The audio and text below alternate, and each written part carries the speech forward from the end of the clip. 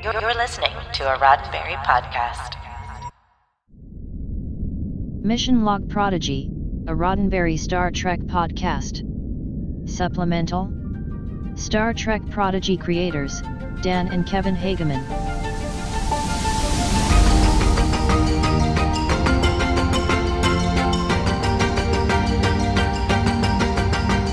Welcome, everyone, to a very special edition of Star Trek Prodigy, the podcast here on Roddenberry Podcast Networks.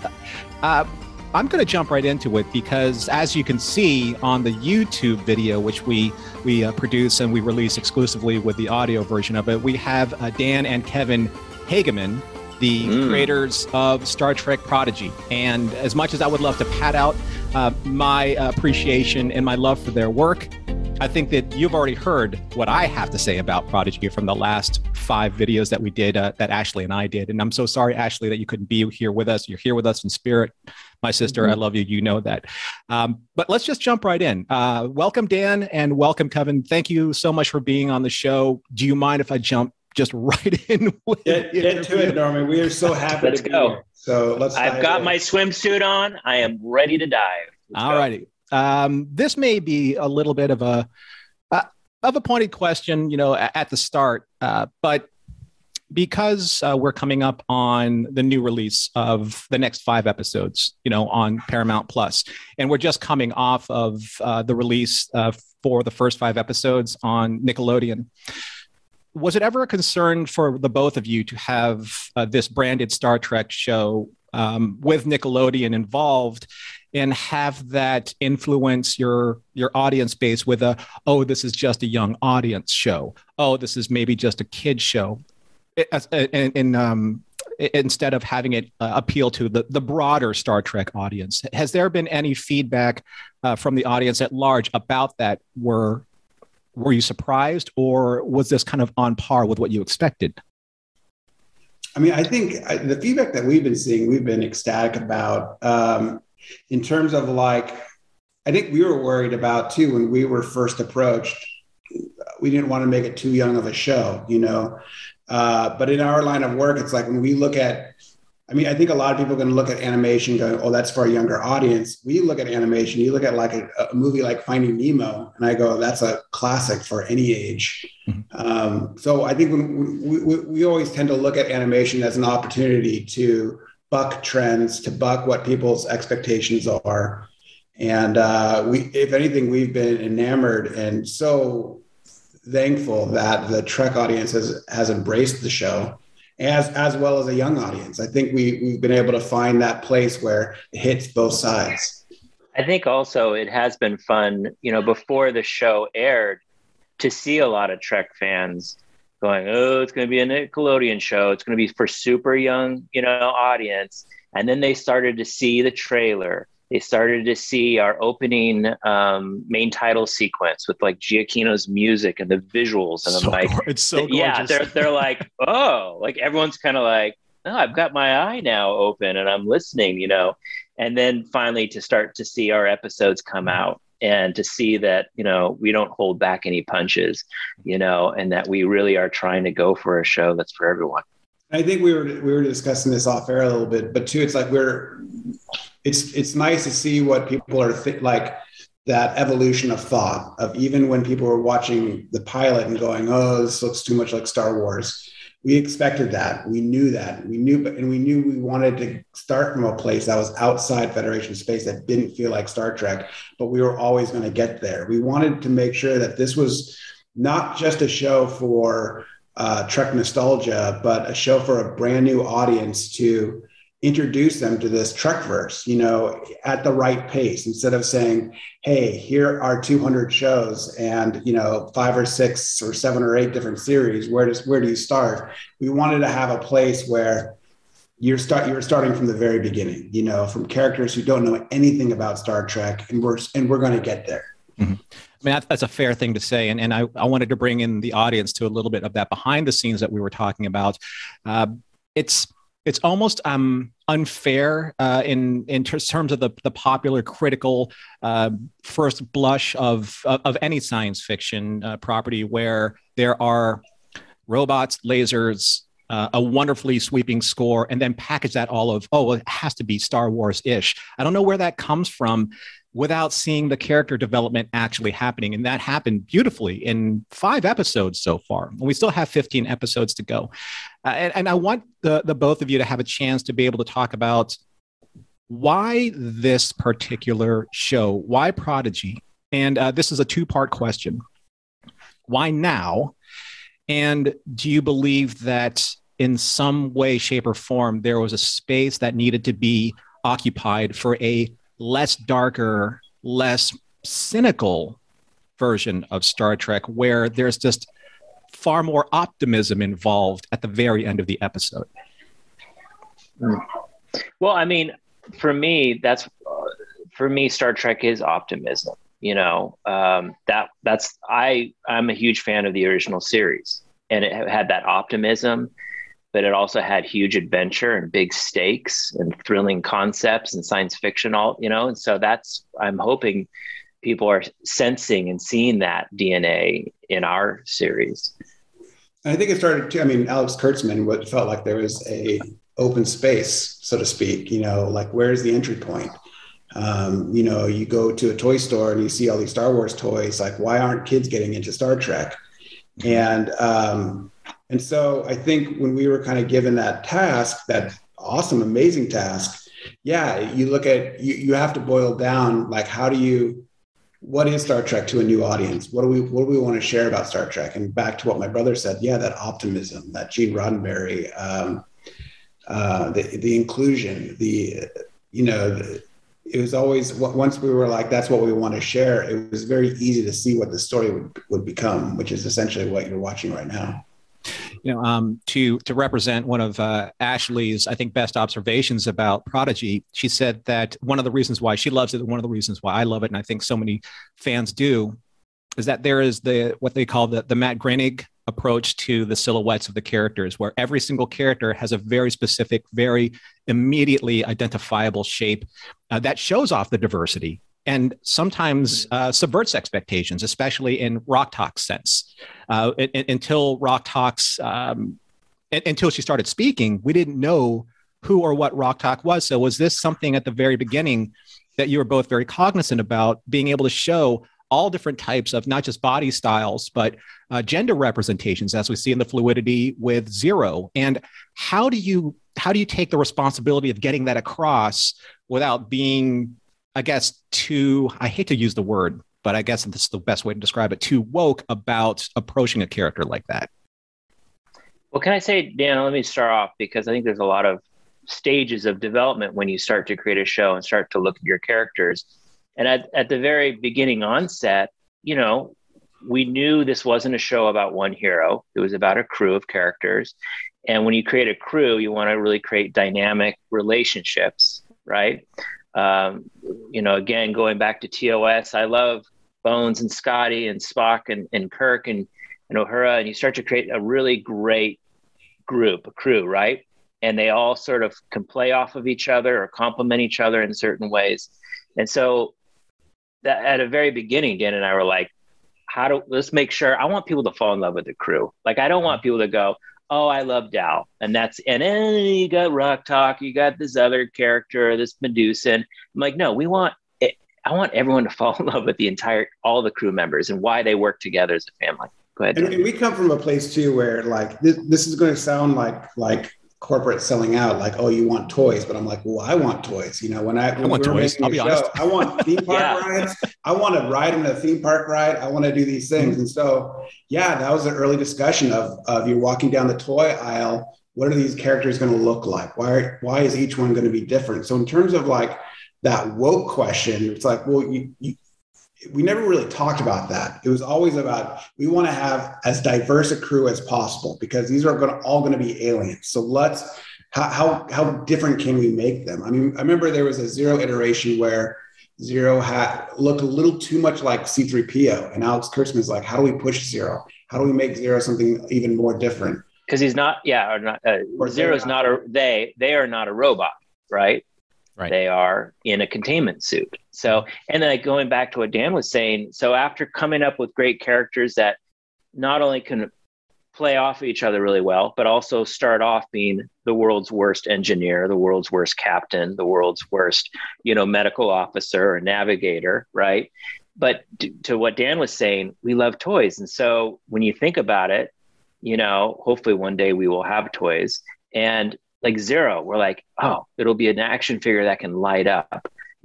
Gwen, a character like, we know the history of like Star Wars action figures and how the female characters were sitting on the shelves, and like, it's terrible. And so we're like, how do we give her the coolest weapon? Right? No, how do we like one thing that glow in never the came out, dark? though, we wanted her skin to be like translucent, which is a little bit in there, but we're like, it's like a translucent toy, like a translucent skin.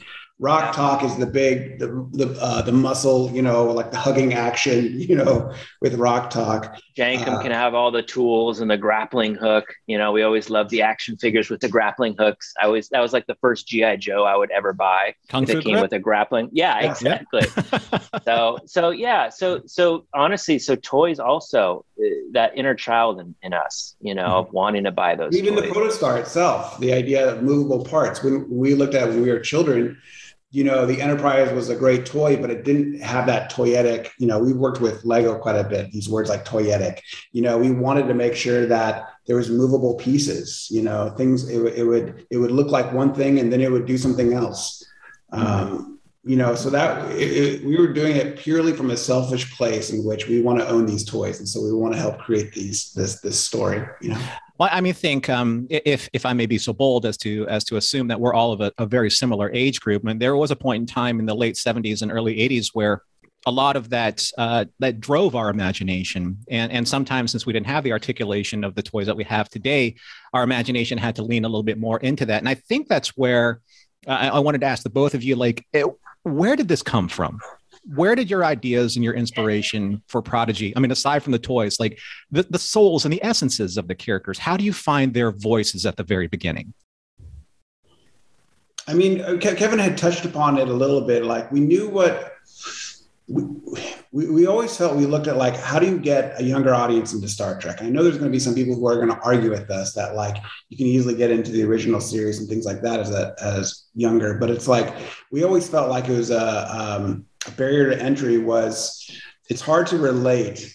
A younger person, it's hard to relate to someone on the bridge when they know everything. It's like, how do you, because I feel like myself as a child, as a kid, and even now, I don't know everything. I don't feel confident in that sense. I don't think I could walk on Jean-Luc's bridge. Let me just chime in here too, Dan. Like, look at TNG. I love TNG. But to sit down an 8-year-old and watch the beginning episodes of TNG, in the second episode, they lose their libidos, right? Or the libidos go crazy, right? And it's sort of like, Naked Now. This is, yeah. You just introduced us to these characters, and now all of a sudden they're different people. It's hard I'll sometimes hear that argument of, people who are diehard TNG fans going, no, the kids can get into TNG. I'm like, yes, they can, but you can't, I don't know. I think those first few episodes don't pull a child in as well. So going from that place, we like this idea of, let's see the origins of, like, what a great crew looks like, starting from unmolded clay, and Janeway and Starfleet will get them to that place. So, right now, if people are on episode 5, they're at the very, very beginning of this journey. And we imagine, I don't know where this journey is going to go all the way, but we wanted to draw it out. You made mention of Janeway, and it's a nice segue into probably one of the bigger questions that a lot of fans have. Now, it was nice to see, the Intrepid style design of the Voyager coming to play with the Protostar, albeit now we know the scale and it's not as big as that ship. But I was talking about this with Nami in our interview that was released a few weeks ago. The bars, the very specific Voyager-esque bars when Roktak pushed the Delta and it ignited the ship. There's obviously a very specific through line with Janeway, that music, the Intrepid style ship of that Voyager era. Why this era in particular? And we all know that Robert Beltran spoiled a little bit about, what he's going to be participating in. Oh, Robert. Now, if you don't want to talk about that, that's fine. That was his reveal, and he'll own that. But why this era? I mean, there's there's so much of Star Trek going back to the original series era, with Discovery, and now with Strange New Worlds, or moving forward with Picard, or even for the furthest ever in 900 years with Discovery. Why the post Voyager era, and why Janeway? Because people want to move forward, right? Mm-hmm. I mean, I want to move forward in Star Trek, and I hear that from other people as well. What's next? Like we keep going away from that what's next chapter. Well, also we knew we wanted Janeway as the hologram. So it's like, that was something that we knew. So we're like, okay, well, that puts us definitely after 2379. And then we were looking at certain things, and we started figuring out what was going on with Picard. Right. We didn't want to hit in that area. Yeah, because they were in production a little bit ahead of us. And so, we wanted to make sure we worked, alongside them. But yeah, it's new in the next chapter. It's new territory. We wanted to have fresh space, to explore. So and that was one thing of mine. I love Next Generation on Mission Log. We're just finishing up Deep Space Nine, my first viewing of it. And I still have some of Voyager to get to, but there always has been kind of like this one question, like, why not start from where Janeway ended in Endgame, moving forward? Do you feel like, because we're going back to the Delta Quadrant, do you feel like that there is just so much more unknown exploration that allows us to see like these new vast galaxies and nebulas? Maybe we'll find coffee in there, maybe we won't. By the way, Janeway having hologram coffee is so meta. It's unbelievable. Yes. Oh, yeah. It's a must. Yeah. So is that why the choice into the Delta Quadrant? Because it's just the most unexplored and you have the most potential? We can't... It's so I know it's so hard because you guys haven't watched 6 yet, but no. We can't spoil anything. But we can't say, we wanted to have some freedom to at least start in a place where not everyone can say, like, if we started in the Alpha Quadrant, I mean, it's not much of a journey for characters who don't know what. Yeah, people are going to characters. Yeah. They would know Federation. These characters know nothing about Starfleet, nothing about the Federation. So that was, we talked early on, we were with David Mack, and we all kind of said, it should be the Delta Quadrant. I mean, we talked about the Gamma, we've talked about quadrants, but like when you really look at it, you're like, it should be the Delta. Okay. Mm-hmm. How much, because, we're in this universe now, and because there's a certain amount of flexibility that you have with the unknown, which is fantastic. I think we're all looking forward to that.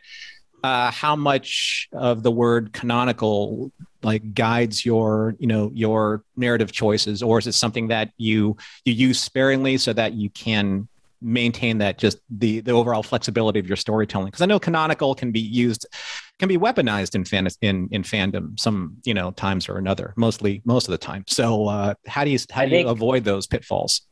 I mean, Dan, you tell me, but I think we're 100% canonical. We're always thinking about that, and we're making sure we fit in the greater universe and with with the history of characters and there's always species we meet. There's always places where you can try to come up with a little rule to make something a little bit different or to make something fit. But I think we do everything we can to fit canon. But I think we're always starting from a storyteller place first. What's entertaining? We don't let that hold us back. We're not letting canon dictate. But there's but let's Dan. I mean, there are examples of story ideas or things we wanted to do, and after so much discussion, we're like, we are breaking this one canonical idea. We're not going to do that. Yeah, we try to find a workaround on it. But if there's a workaround, we're like, okay, we buy that. Sometimes there's canon things where people will say, well, this is like David Mack is like, well, this is going on right in this area right here during this time. And we'll be like, that's amazing. We should tie that into this character, or we should figure out a way to hit that more. We come upon problem tunities, things that at first are a problem, but hey, something golden comes out of it. I like that. Is that trademarked? Should I put that on a t-shirt? I think we did that in the Troll Hunters room. Aaron Walke likes it quite a bit. I believe it. Where did that come from, though, Dan? Do you remember problem tunity? It's a great word. That is a great word. It's just for writers. We're allowed to make up words, right? Can't we just sure use a word and say it's real? That's the process, right? Yeah. That's great process. Yeah. Now, I know I've asked you like a lot of nuts and bolts, and I kind of like want to switch the tone because I know that you're creators and you have certain passions and certain ideas that you wanted to get through, into your, final product. One thing that I think that, at least for me, I've found the most beautiful in Prodigy is the attention to detail on characters' eyes. There are so many close-ups of Gwen reflecting the stars in her eyes when she and Dal were talking about that one very specific moment, looking at the stars.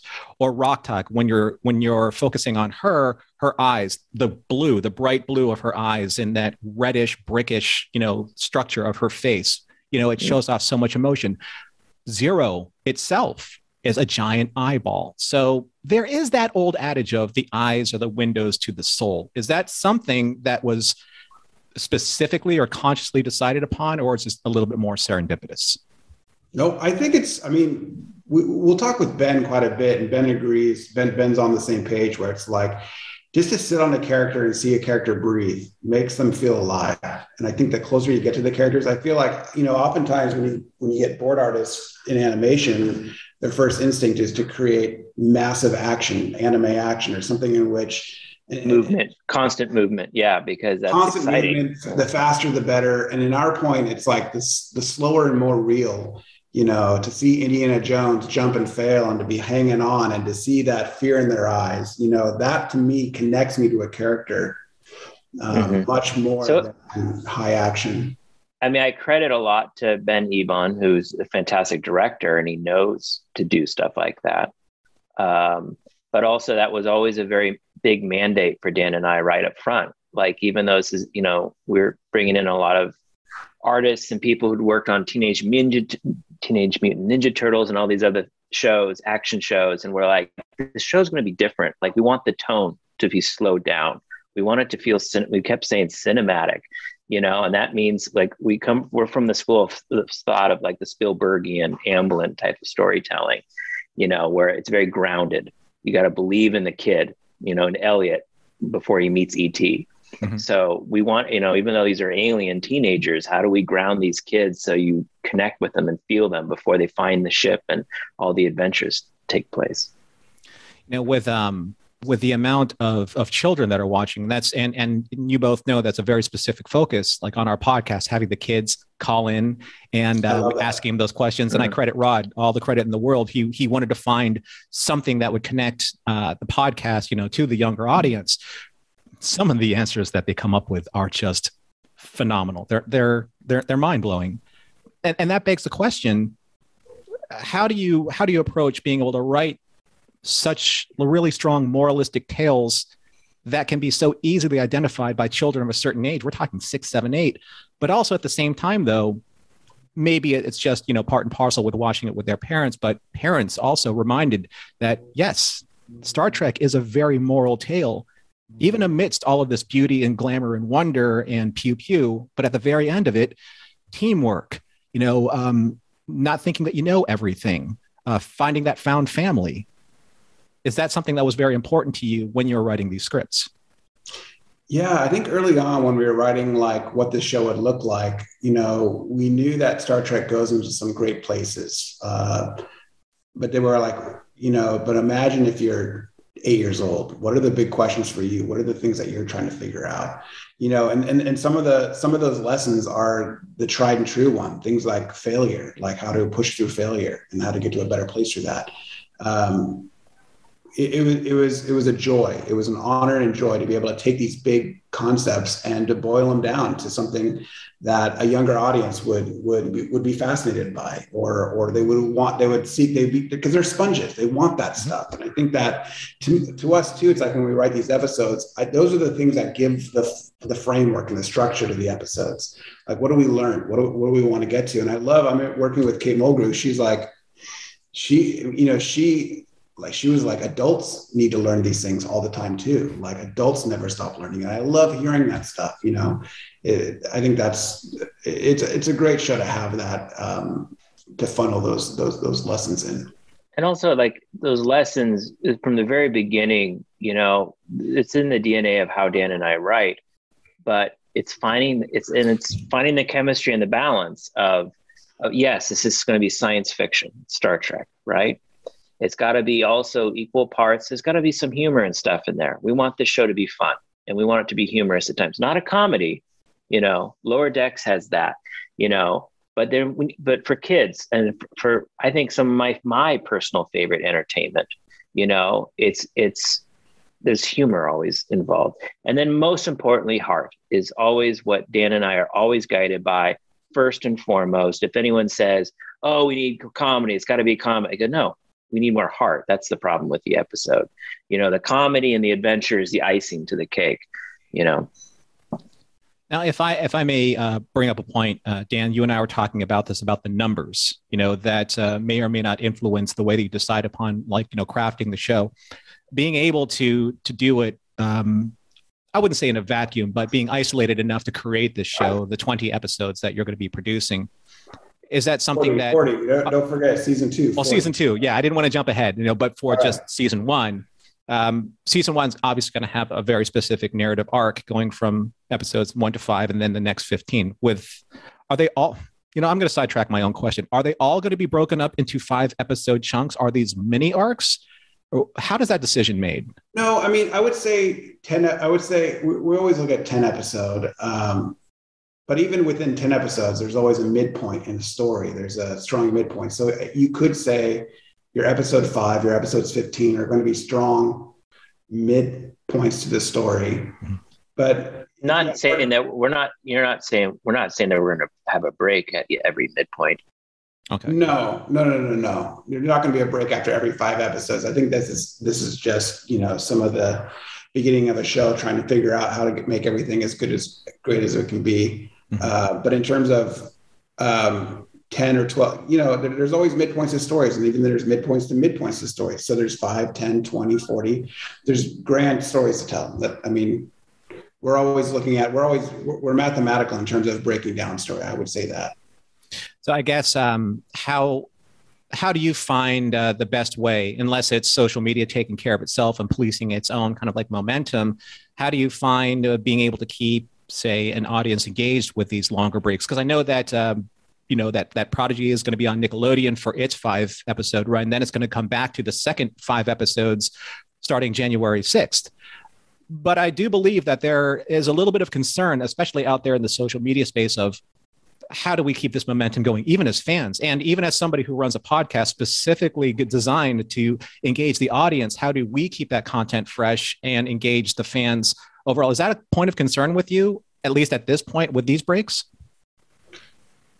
Well, I hopefully we'll bring this up and we can strike it from the conversation if we really need to. But Dan, I think it's okay to share, the reason why we had a break, it's because of COVID. It's because of trying to do a production during a pandemic. It's really, really hard. And every aspect of production is slowed down. And so we had a target and we tried to have all 10 episodes ready in time, but we didn't. Yeah. We just couldn't.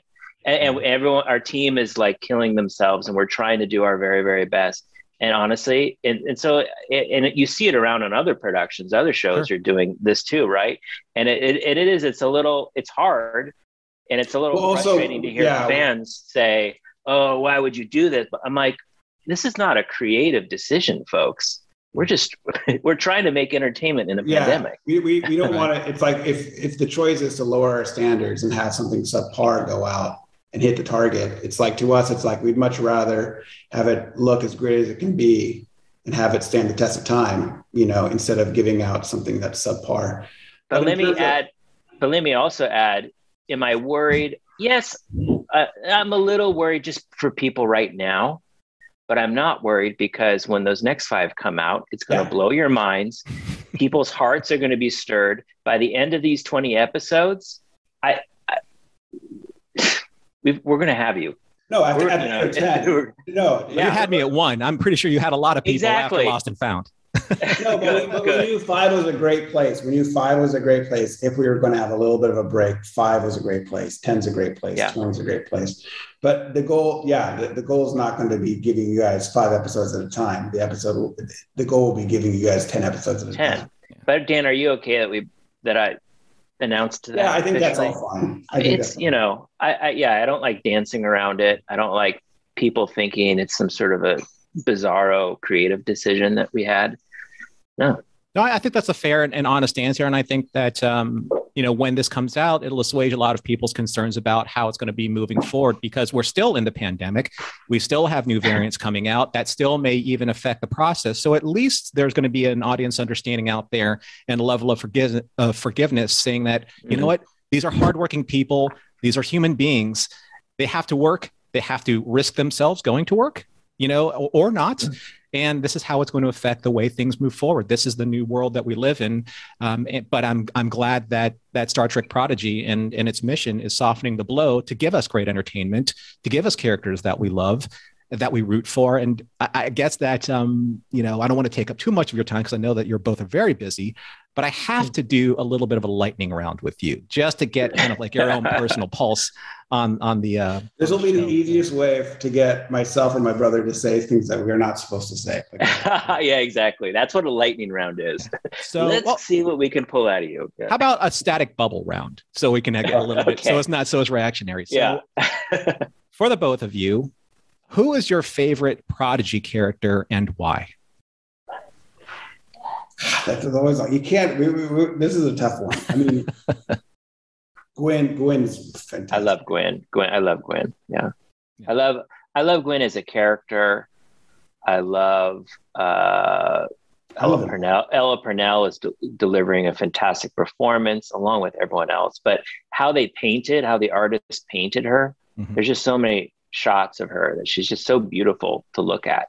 You have to also say Hollow Janeway. Like, how fun is it to write Hollow Janeway? Oh yeah, but you can't pick one. Anyways, they all have them.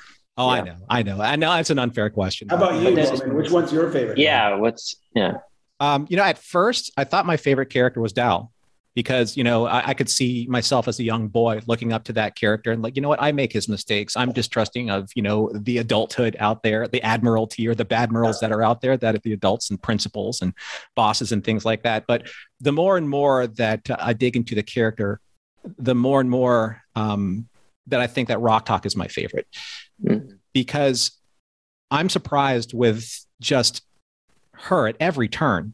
Like the wantingness, or the desire just to be accepted, and the longing of family, but also the subversion of, you have the Thing with this little bitty like 7 or 8-year-old girl's voice inside of her, and that she could destroy the ship with a flick, but at the same time though, that's not what she wants. She wants a family, she wants to belong.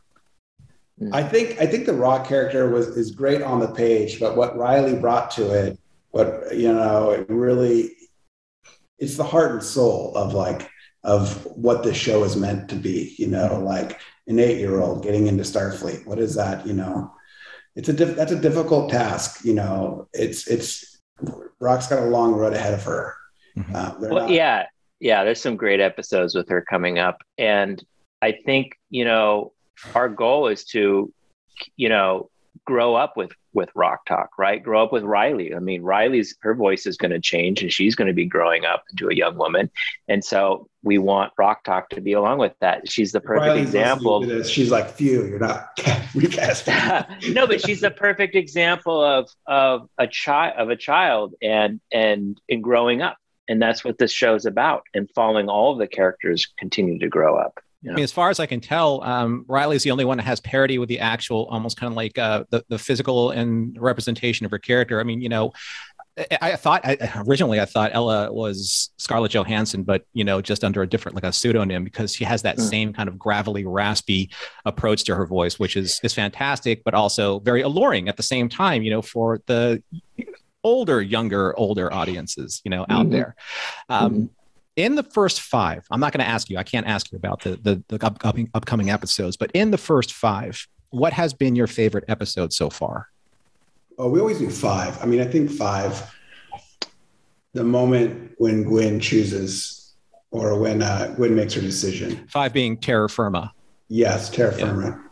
Yeah, for me, it's a tie. Because yes, 5 is when she's throwing her lot in with them, right? And I always loved the ending with the diviner and the twist ending that you think he's found the ship and it's not. and the betrayal of his daughter, of betraying his daughter. There's that. And I have to honestly, like, I still go back and I love when the pilot where Dal and Rock find the protostar. It is so magical. And coming out of the waterfall too. I'm just like, oh, coming out of the waterfall. Don't show that in any marketing. The escape out of Tars Lamora, I thought Ben and Nami and all the team did such a bang up job with that stuff. It was so exciting and thrilling and so moving for me, I don't know. So those are like my favorite moments, let's just say. I don't know if I have a favorite episode, but those are my two favorite moments. Now, certainly for me, I think my favorite so far has been Terra Firma, because in 5 episodes, or they're not even half an hour episodes. So within 22 minutes. I know people say, like, how do you get that in 30 minutes? I'm like, it's not 30. Yeah. 22 minutes. 22 minutes. So if you add that all up, it's just like a little over 2 hours. You could make that 5-parter if you cut it all correctly, into a 2-hour episode. But the pinnacle of that moment, probably the most emotional point for me, I actually cried, was when the protostar was revealed.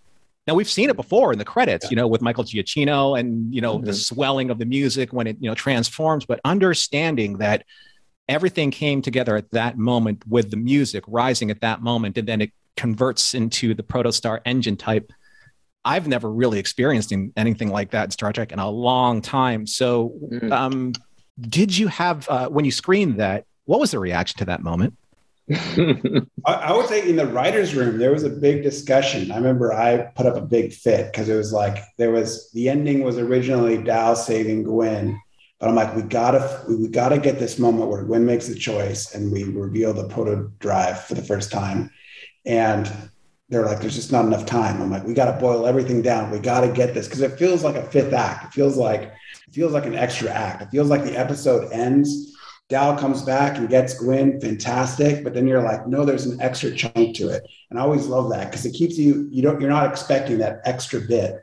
But we always knew like that, what's funny, it's like you see it in the opening, in the main title credits, you see the proto drive opening up and taking off. So it's all there under everyone's nose. But to see that moment, I think, it is a triumphant moment. It's a moment that I think that's the reason why I love that episode is, I'm so happy to hear that you teared up too, because that's our goal, to make you laugh, to thrill you, and to move you.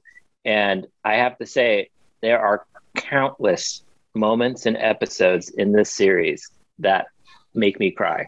Mm-hmm. Just today, there was a moment in a script, just reading a script that the writer's room delivered, and it was totally moving, and I'm seeing early animation or animatics where I'm hearing that music from Nami get delivered. I'm just like, and it brings a tear to my eye. So I'm so happy to hear that you're moved, because just you wait. Well, I think I'm kicking myself too. I just want to, but before I say the Benson sisters yes. wrote Terra Firma, and I think they did such a fantastic job. What I love about the Benson sisters is that not only are they massive Star Trek fans, but they're all like, every day, they're like, character. Who are these characters? Character. And I don't think there was, usually when we would look at writers and we would match people up for what episodes, we had them pegged early. We knew episode 5 was going to be one of our favorites, and we picked the Bensons to handle that. So my hat's off to them. Well, I'm glad that you made, an emphasis on characters, because I think that if for anything, I've learned more and retained more about the main characters in Star Trek Prodigy. Actually, all the characters. Even Dreadnought, all of them in 5 episodes. And I don't remember the last time I've actually felt as invested with every single character in the span of 22 minutes over 5 episodes. Is that something that animation allows you to be able to focus on and condense? Because that's, most of the narrative force is being driven into the characters, and you can balance that maybe a little bit better than a live action series. I don't know. You could look at the original animated series and it wasn't as emotional, right? I think it was a creative decision by us and by our team to really make it emotional. We're very economical. We pack in so much. Mm-hmm. If anything, it's like we're used to actually packing in more. We actually try to take stuff out, Yeah. From our days in Ninjago, from Troll Hunters, we're always doing everything. taking 22 minutes and treating it like these are the last 22 minutes we'll ever get to write entertainment. And we're always like, make it as great as it can be. You know, Mike McMahon said something almost with the exact same emphasis. He's like, if this is the last thing I've ever written or will ever write, this is the thing that I want to be remembered by. And we're so lucky. It's like, we're so lucky to be able to make a television show. Not only that, but a Star Trek television show. And so it's got to be better than the last one. It's got to be better than the last one. Yeah. I promise you, there's not a single episode that we've done that we've like, okay, let's let that one go. It was kind of, this is a half-baked one. No, everyone, we've given everything that we can. And I swear there's not a weak link in the chain. I think if anyone's been in a writer's room, people know like we're very, very tough. We come from a place of joy, but we're always like, first draft is a first draft. It usually goes through about at least 10 drafts. It only gets better. Right. Never marry yourself to anything, right? You know, never. So hard that sometimes you got to take stuff. Sometimes you usually know it in your gut if something's not working. You're like, something's not working here. I love this bit, but it's not working with the thing. We've got to take it out. Look at it. But I'd say like it's a creative direction that we chose characters and emotion, and that's why you're feeling it. But also because we are serialized, whether it was TNG or original series or the older series, they weren't as serialized, right? So they had to kind of get back to a certain starting place.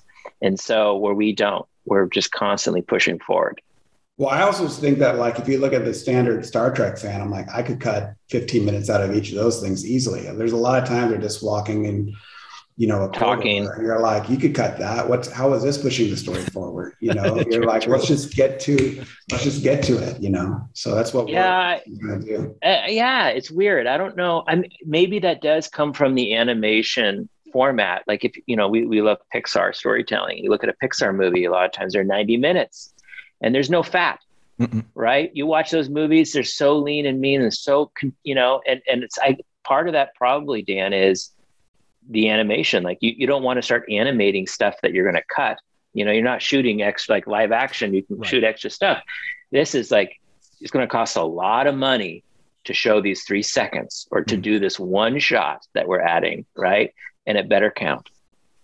So with all of the, permutations that you've done with the scripts and character dynamics and animatics and development and all the bits and bobs that everyone wants to see eventually, because I need to ask this, because you would probably ask this too if you wanted one yourself. Is there, a fully loaded Blu-ray for Star Trek Prodigy in 4K somewhere in the works sometime later on in 2022? That would be beautiful. I do know there's some art books. I know we've been talking about some art books. They're talking about Blu-ray. Okay. Because looking at in Kevin's background, you can't mistake the specific PMS color of that purple. That's why I have this background, because there's something about purple. I posted this on the Prodigy Twitter feed for Mission Log. I said there's something about a color palette of purples and royal blues that it just evokes optimism. It evokes wonder. It evokes inspiration. It evokes positivity. And I think that being able to see that process and the choices that your art team makes, your art team is phenomenal. Just absolutely. Right? Yeah. It's phenomenal. Stunning. Yeah. It's stunning. They're killing it every day. They're killing themselves and killing it every day. They're, Ben and his team. And they've done something truly unique. And I think it's like, that's something that's special too, is to the way what these characters look like, the color palette. It feels fresh. It feels like it's Yeah, I'm really proud of the animation style that with Ben's direction, they went into some fresh territory. They aren't just this isn't just the Pixar, Trek where it's cut from the same style of a Pixar film or anything else. It really has its own look, which is fantastic. Well, gentlemen, I just wanted to thank you both immensely for your time on behalf of myself and Roddenberry Podcasts and Ashley V. Robinson, who's my co-host who couldn't be with us. Hello, Ashley. Hi, Ashley. We're both super huge fans. So I'm glad that you'll be able to have a chance to talk with you in the next 5 episodes when we can discuss what happens next. One thing, if there's anything that you would like to leave for our listeners, one last hook on the line, if you will, for the next 5 episodes or for the next 15, how would you like to motivate them watching the show as we head into January 6th?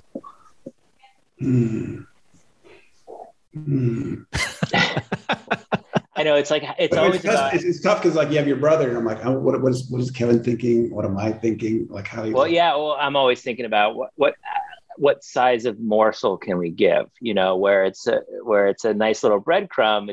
It's enticing, but it's not giving away the goods.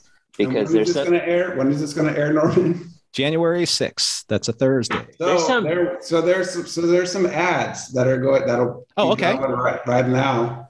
Okay. And the fact that you're gonna see Klingons. Okay. Of him. Okay. But so again, nothing that you revealed is going to get us into trouble. No, but these are examples of, you're bringing up earlier, like, oh, it's all in the Delta Quadrant, and it's all going to be just so far away from everything we know and love about Star Trek. Like, nope. No, it's not. You're going to be seeing a lot of great stuff coming up. Absolutely perfect. Dan, Kevin, thank you so much for being here on Mission Log Prodigy. It's been a great honor of mine, and I'm such a huge fan of yours and what you've done with Star Trek Prodigy.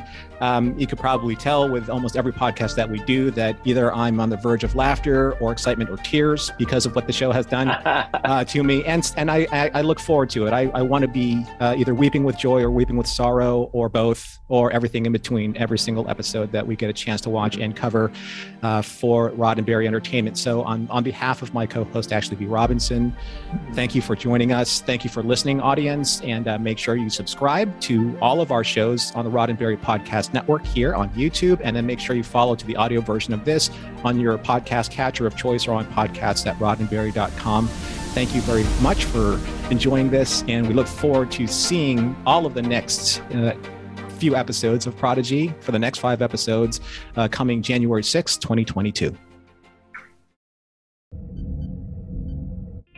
This is a Roddenberry podcast. For more great podcasts, visit podcast.roddenberry.com.